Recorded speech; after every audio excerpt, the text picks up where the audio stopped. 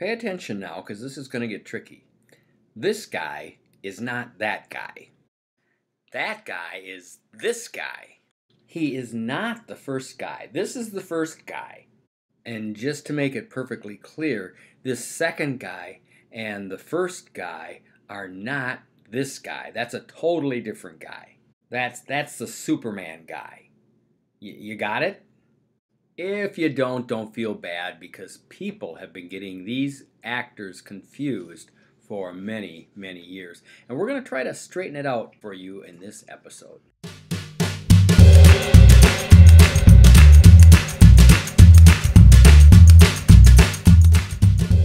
This episode, 3 acting giants you might think are the same guy. Oh, and please subscribe to this channel.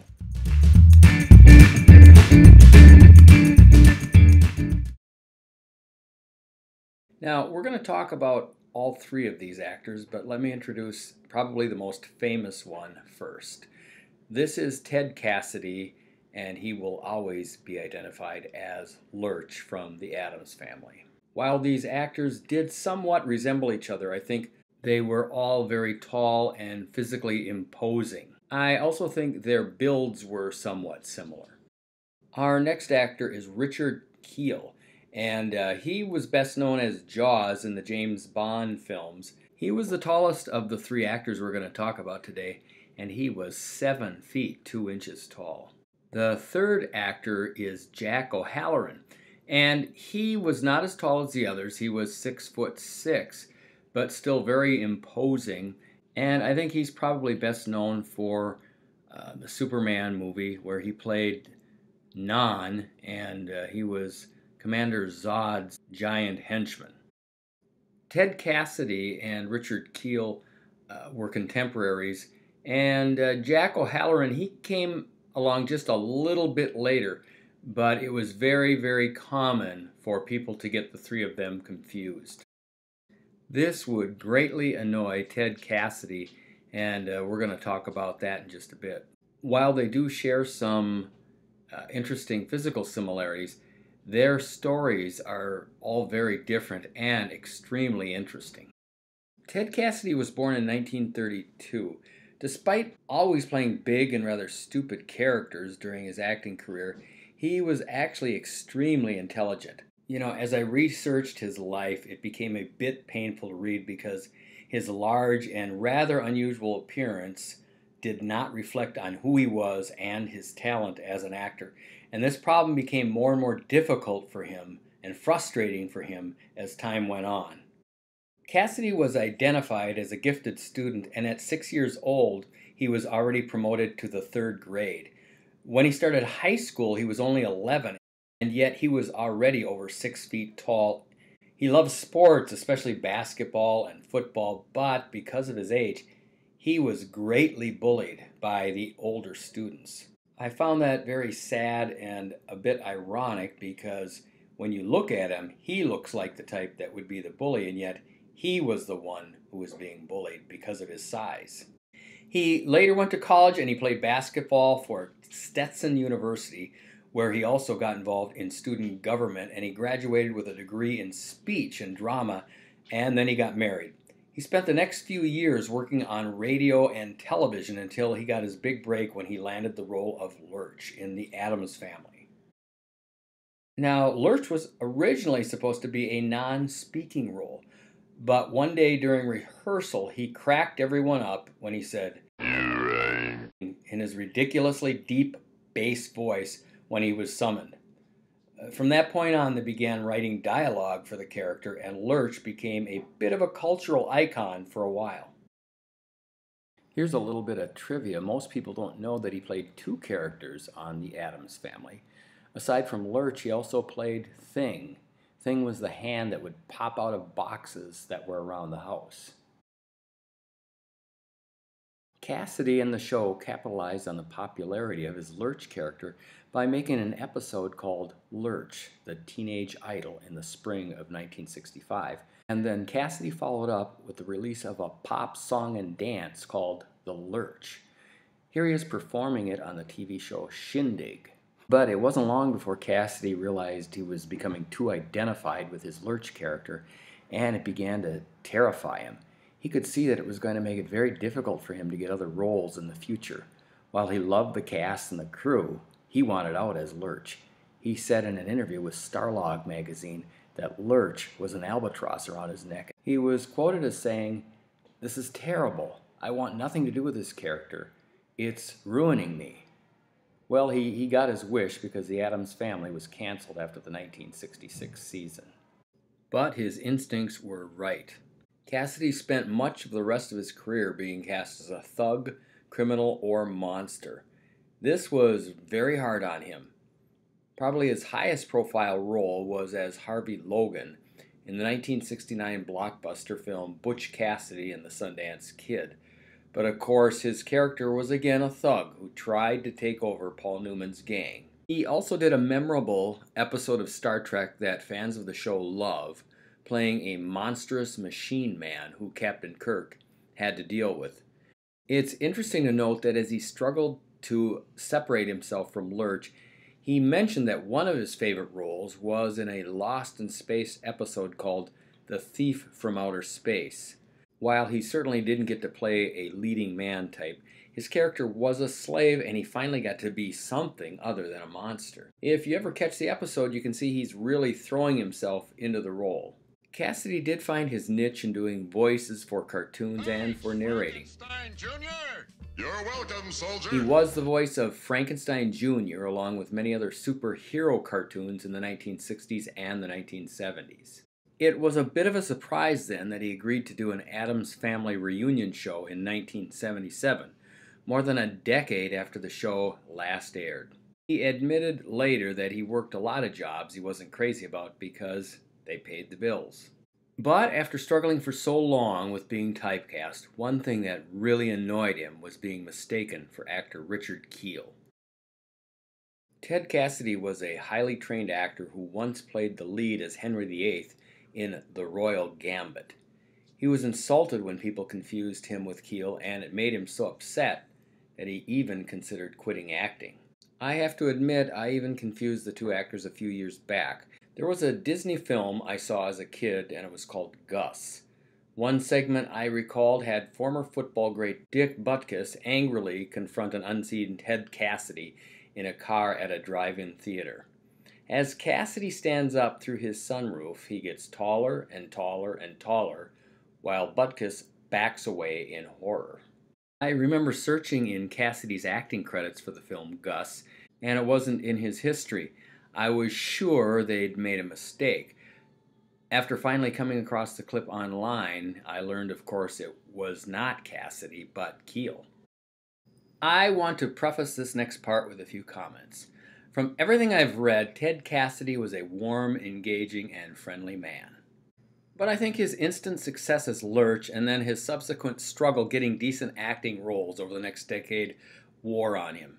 And whether he knew it at the time of the interview or not, he had a malignant tumor on his heart, and he may not have been feeling real well. But, as I'd mentioned, Cassidy was not happy about people confusing him with Kiel, and also having to always play roles where his character was stupid. He spoke openly about it in this interview in Starlog magazine. There's another actor out there by the name of Richard Kiel who has done The Longest Yard, Silver Streak, and The Spy Who Loved Me.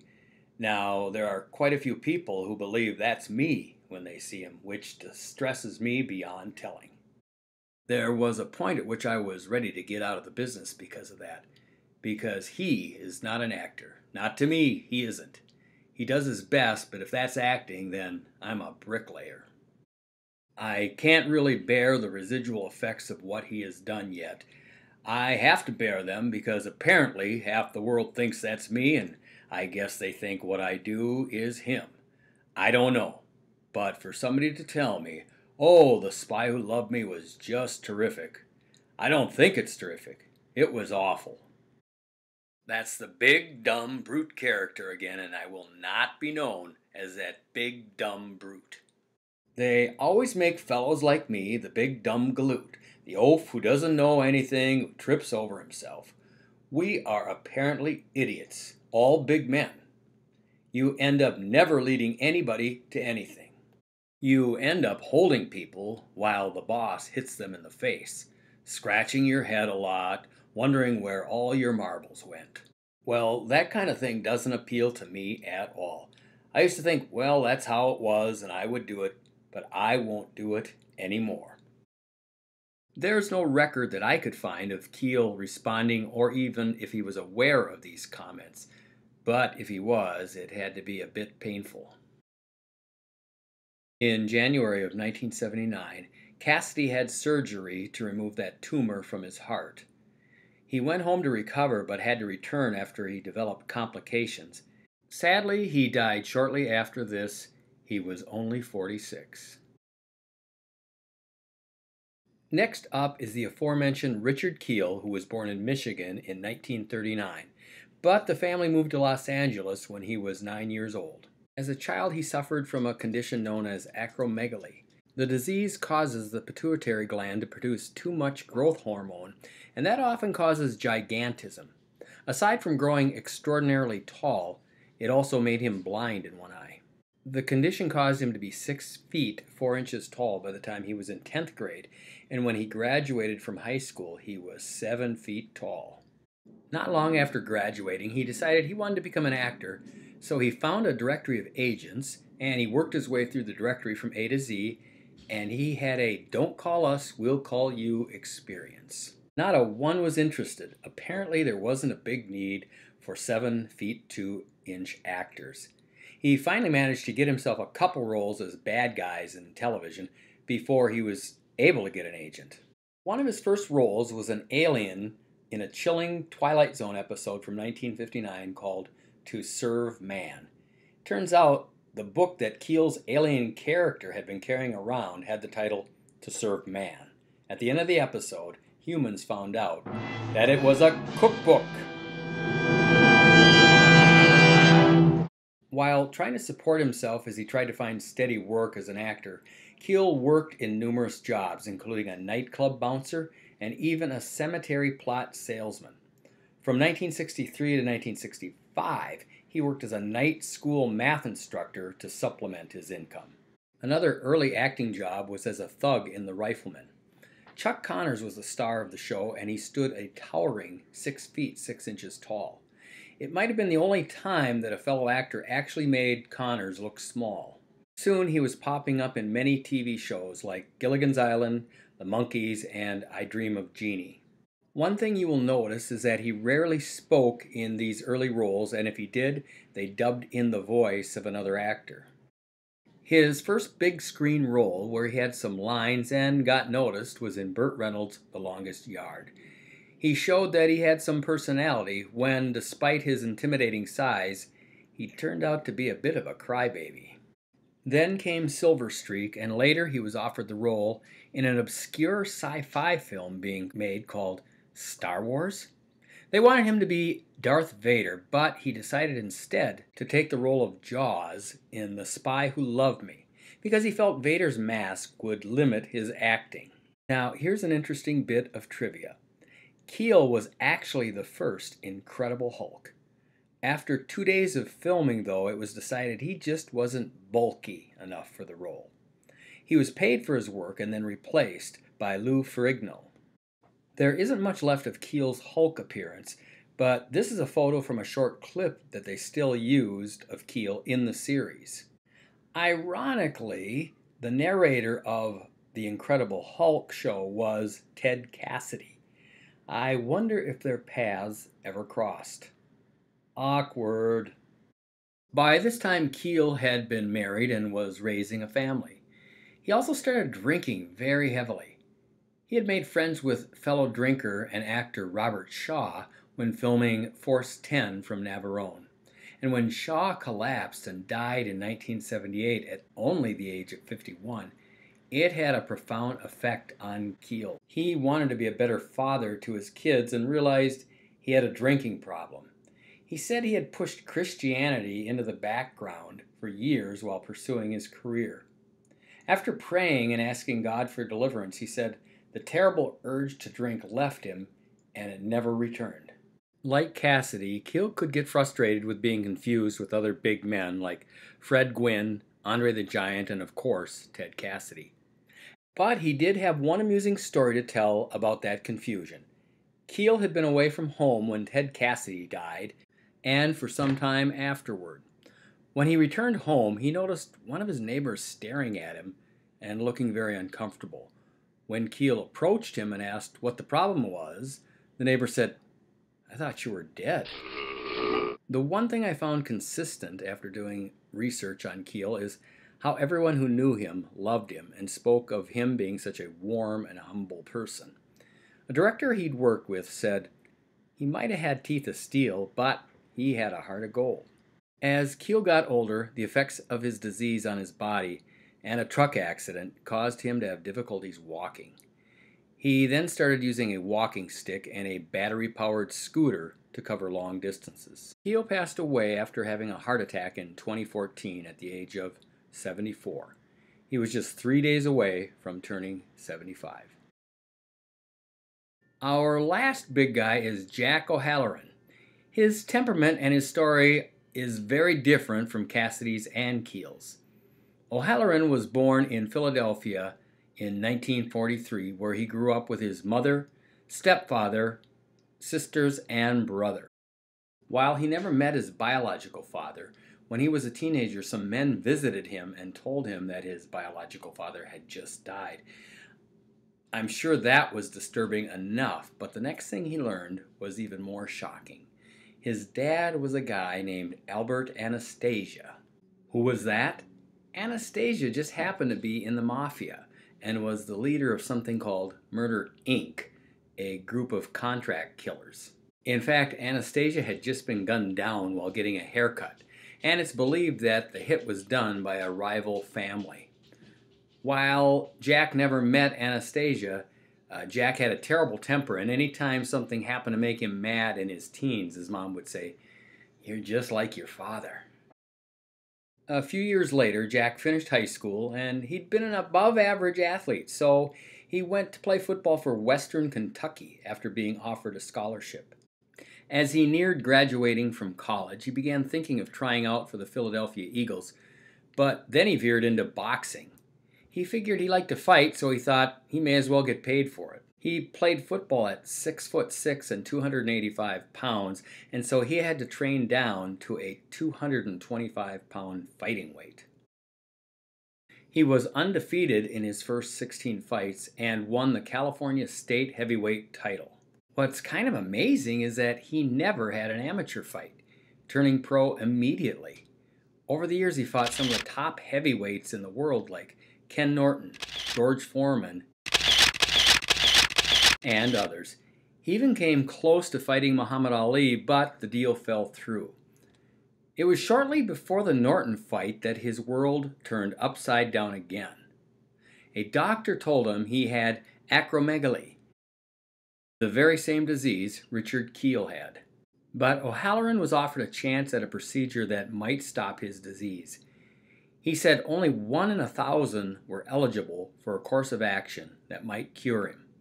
Doctors wanted to use something called a psychotrauma protein beam on him. If it was successful, it would be able to destroy the tumor on his pituitary gland. Well, incredibly, it worked.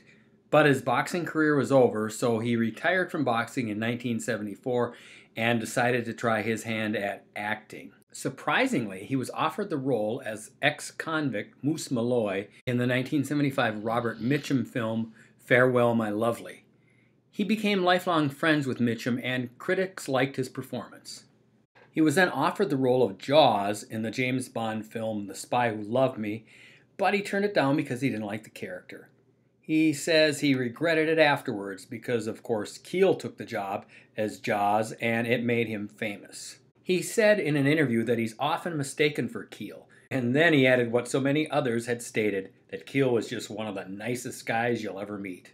But shortly after turning the role of Jaws down, O'Halloran got offered the role he is most identified with, that of Non in the Superman films. One kind of surprising revelation that recently came out is that O'Halloran did not like Christopher Reeve. In a few interviews, he claimed that Reeve believed his own publicity a little bit too much and that he acted like a little kid. He said Reeve walked around pretending to be Superman and Clark Kent all the time. He was a 28-year-old with a 16-year-old brain. And he claimed that Reeve was rude to a lot of people. In fact, at one point, their relationship got so bad that he had Reeve pushed up against a wall and he was going to hit him. But the director ran over and begged him not to hit Reeve in the face. After reading about this conflict, I get the feeling that Reeve was probably just a bit immature for his age and it got on O'Halloran's nerves, since they came from very different places in life. O'Halloran does add that after Reeve's accident, that he felt that he became a much nicer person. In 2011, O'Halloran came out with a book called Family Legacy. The book is a fictional memoir based on the life of his father, Albert Anastasia. O'Halloran is now 76 years old and continues to take occasional acting jobs. Well, that was a long one, wasn't it? There was just so much to all three of these guys. I felt I didn't even do them justice because I could have actually made this probably twice as long. But thanks for watching. I did not know that. It's going to help me if you subscribe and share this. See you next time.